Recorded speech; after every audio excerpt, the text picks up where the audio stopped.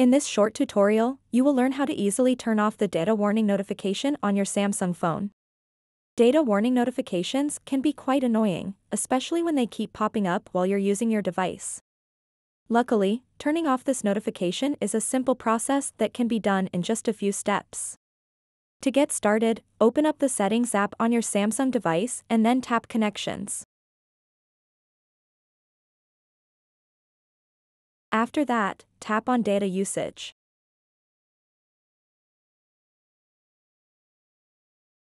As you can see, it is showing a 2 GB of data warning.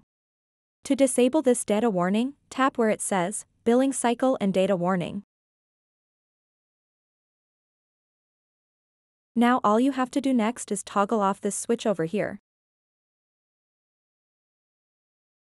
And now you won't get that annoying data warning notification on your Samsung phone.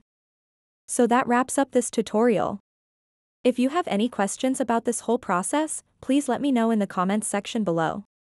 And if this video helped you out, please give it a big thumbs up and subscribe to this channel for more tutorial videos like this one.